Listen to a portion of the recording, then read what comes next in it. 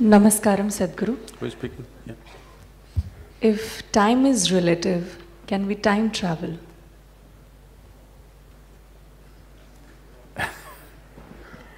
So, you want to go into the past or the future. Isn't this the biggest problem in the world? People are time traveling within themselves. They're trying to live what happened 10 days ago, or they're trying to live what may happen day after tomorrow. Time travel is the biggest problem, don't seek it. It's already a great problem.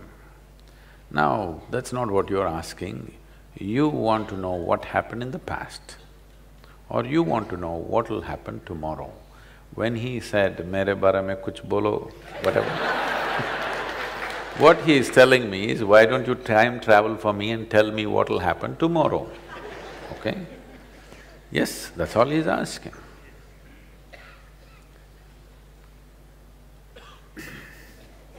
So I have to wear my astrological clothes.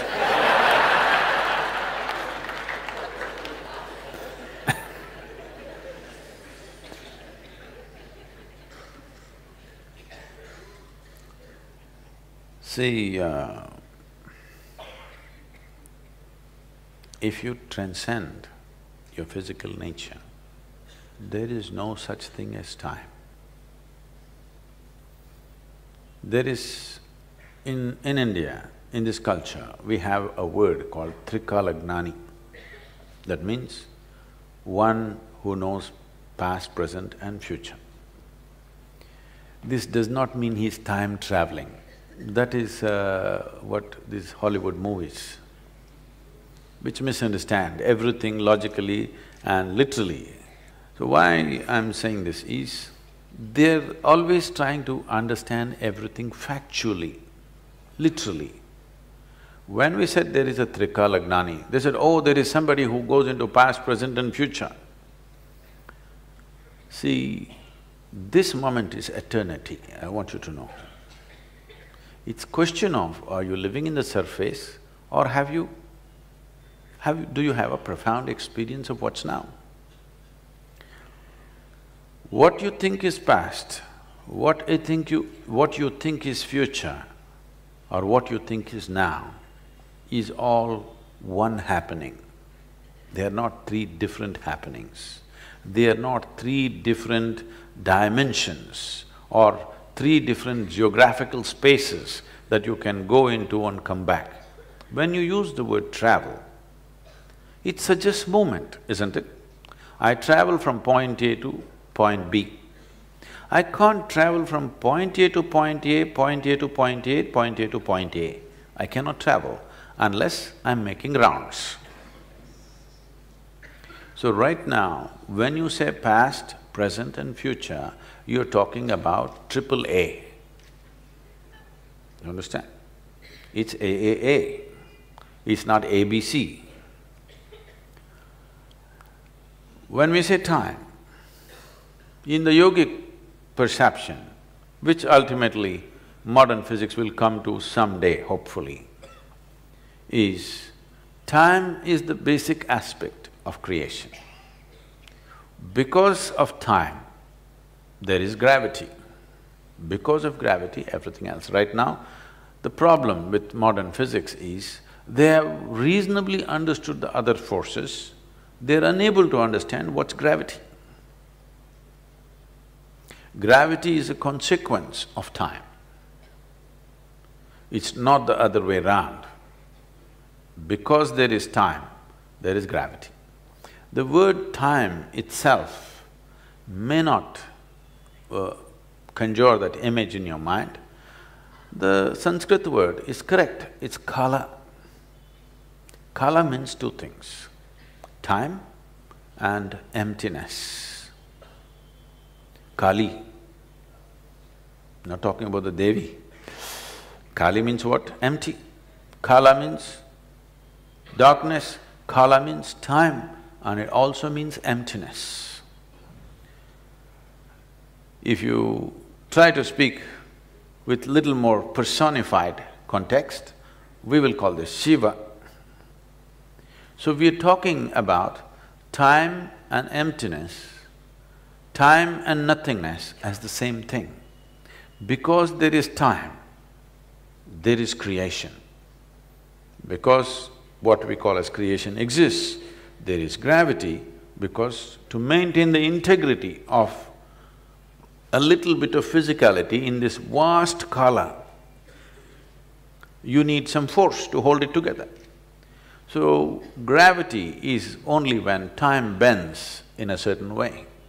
Time which is nothingness, time which is emptiness, takes a curve. When it takes a curve, physical dimension begins.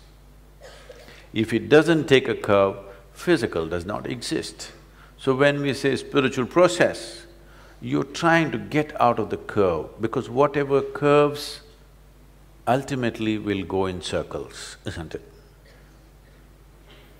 So because you experience time as a consequence of the curve that it took, you're understanding time as the spin of the planet, as the rotation of the moon and the sun and whatever else. But when we refer to kala, we are talking about time in a more fundamental way, that it is emptiness, it is nothingness, it is clear space is time. We are always… the modern concept is talking about time and space as two different things. We are talking about time and space as one thing. The existential is gravity. The non-existential presence that is there is kala or kali or emptiness or time or whatever you want to call it, or darkness. All these things symbolize the same thing. So if somebody travels in time, he's lost his mind. Really. I know books are written about it. Don't ever believe. Please, I want you to understand. You throw up a new concept. Let's say a scientific community throws up a new concept, or philosophically some new concept comes. Instantly, there will be 100 authors in America. First 80 will come from America, next 10 will come from India maybe these days. They will write books about how they experience this concept which may not even exist. Powerful books will be written. And one generation will grow up on that and it will die. Next generation has not even heard about what the books that were popular in 70s and 80s, this generation has not even heard about those things which shaped those people's psyche completely. So this time travel business, this near-death stuff that's going on, these are popular subjects right now.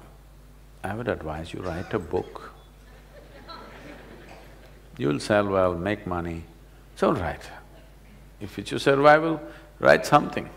But if you're seeking, don't bullshit yourself into something and you'll get lost. Don't do time travel, because you cannot do time travel.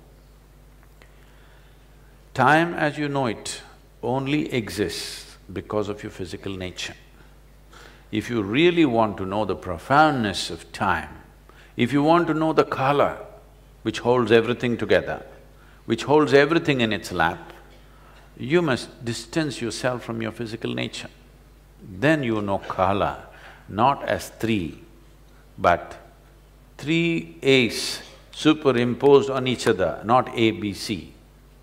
So then you will not try to travel, you will dimensional shifts within yourself, not psychological understanding of time. What happened yesterday is one time, what's happening now is another time, what may happen tomorrow is another time, not in that context. They are not three separate things. Actually, what happened yesterday, if you sit here and imagine all that, it'll all happen now, isn't it? Yes? What may happen tomorrow, if you sit here and if you have powerful enough imagination, it'll happen right now. This is why people are suffering something that happened 10 years ago and something that may happen day after tomorrow. Yes, they're enjoying and suffering things which don't exist. So, if you try to do time travel, you will lose your mind and think you're experiencing something. Psychological drama that you create in the form of thought and emotion is not life. It is a badly directed movie.